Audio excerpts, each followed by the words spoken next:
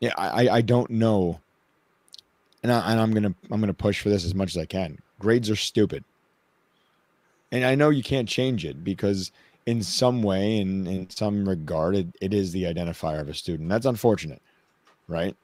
Because does my class ranking for high school show anything about what I'm doing right now and what I'm trying to do right now? No, because I have to grow up and I have to mature and I have to understand and I have to figure out. Even my college grades were just okay. Right. My philosophy was I'm going to do enough to just get by. And Well, then I'll when I put it to you started this way. growing up, I didn't do that anymore. If you took parts of my own academic career and that had to be a factor in could I ever become teacher of the year? You're teacher of the year? Yeah, I was teacher of the year this year. You're teacher of the year this year. Yeah. I never got that. Maybe you could No, be administrator of the year. Oh, they don't I do don't want that. that. No, nobody don't. Yeah. Nobody cares. I'm not. No, they don't care. They just give me the finger. That's what you get for the award, a big middle finger.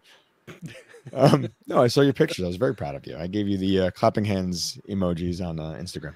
Yes. But going back to my point, if you looked at parts of my academic career and if that had to be like when we look at baseball players, you look at their entire career and decide are they a You Hall look of at their Famer or baseball not? cards.